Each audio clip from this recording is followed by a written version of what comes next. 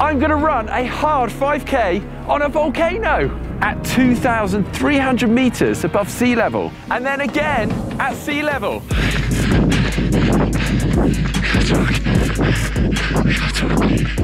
It's like I'm moving through a straw. Oh my God, this is horrible.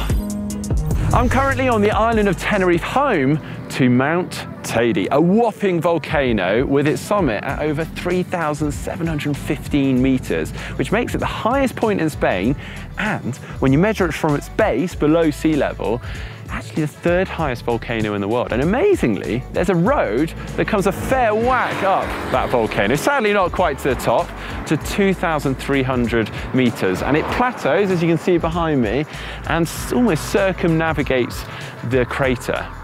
And naturally, we thought, well, let's do a 5K up here. So here I am, about to run a hard 5K. But what's worrying is, I'm actually already feeling the effects of altitude. And in case you're wondering what I'm talking about here, essentially the higher you go and to altitude, there is less oxygen, which is a fairly important molecule for, say, doing a hard 5K. Okay, so the plan here is to run a 17:30 5K.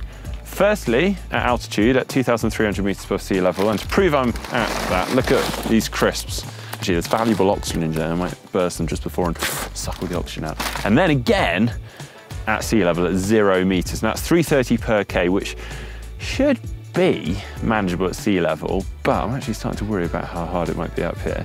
And in the name of science, we're going to record all sorts of metrics. I've got my heart rate monitor on, and I've got this muscle oxygen monitor, so it will basically track my muscle oxygen saturation during the 5K runs. And spoiler alert, I expect it to be quite low at altitude. So sit back and enjoy me suffering.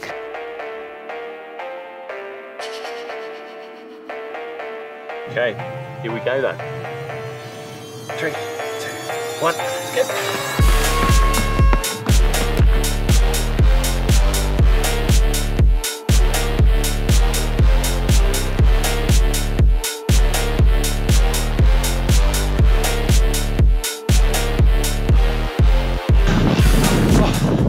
It's like I'm moving through a straw.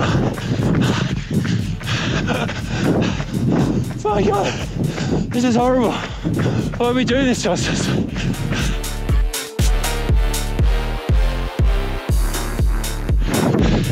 This is horrific. Yes. 6, 5.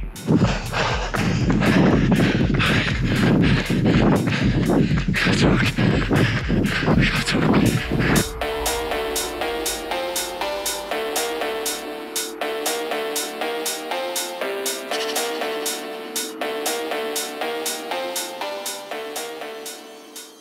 Well, that was pretty horrific. I'm not sure what I was thinking planning this video. Some metrics for you then. So, didn't actually get the 17:30 I was after. Ever so slightly outside, 17:39. And I really was giving my all, which, well, really shouldn't be the case. But anyway, my average heart rate was 170. Going to show how hard I was working, with a max of 181.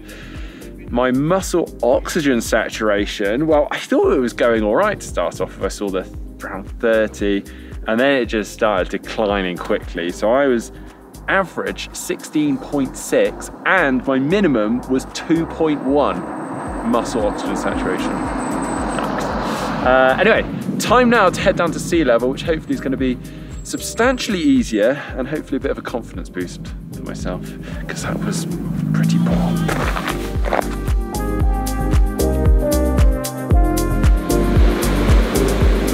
Well, a couple of days have passed, I've recovered. I'm back down to sea level now for another 5K.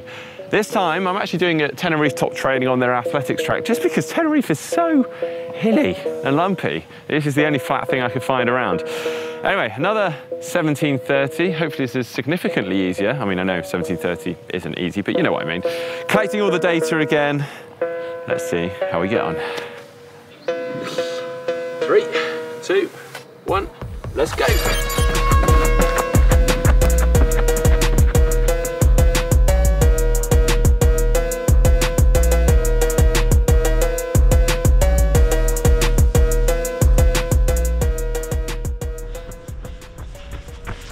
bang on pace, 3:30 through the K.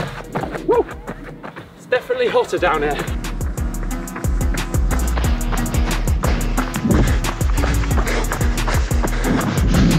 A bit different from up there. I'm running too fast. What is oxygen? 1K to go.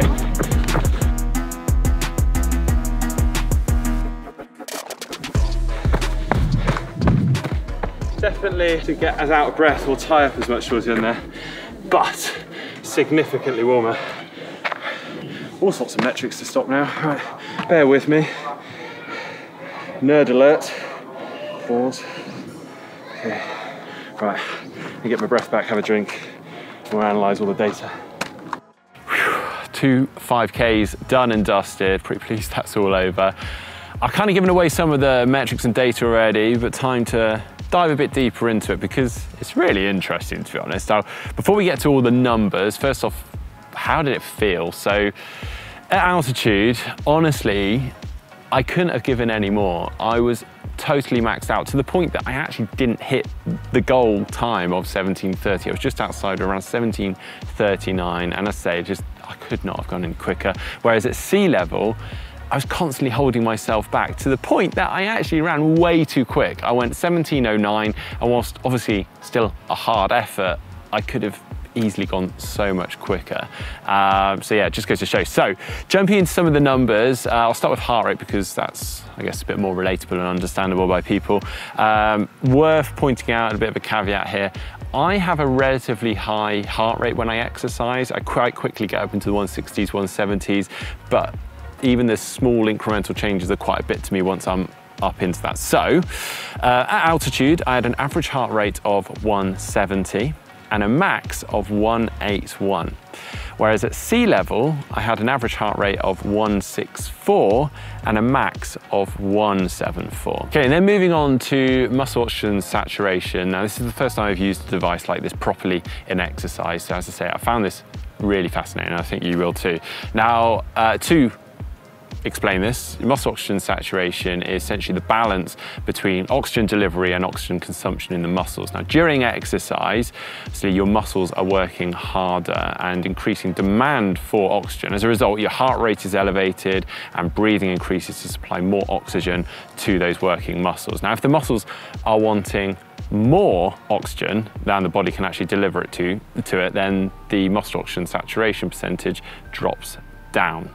Now, I was obviously running at altitude for the first 5K, so we'd assume there's going to be less oxygen available, so we're going to see that drop down considerably. And we did. Oh yeah. All right, so my score here was an average of 16.2 and a minimum of 2.1%. Whereas at sea level, I had an average of 27.1 and a minimum of 14.3. However, it should have actually been about 20. The reason it dropped so low was simply because I was having to talk to one of the camera operators as I was coming around on the last lap to explain where I was going to finish. And it was quite incredible actually to see just it suddenly dropped during that small period of talking to them and then pop back up. So Taylor Knibb talking throughout the bike leg of the Ironman and the World Champs, well, the numbers don't lie. Anyway, absolutely fascinating. I'm not going to be rushing back to do a 5K at altitude on top of a volcano, but I have enjoyed doing it today for you guys. I hope you've enjoyed watching me suffer. If you have, please do give this video a like and don't forget to subscribe.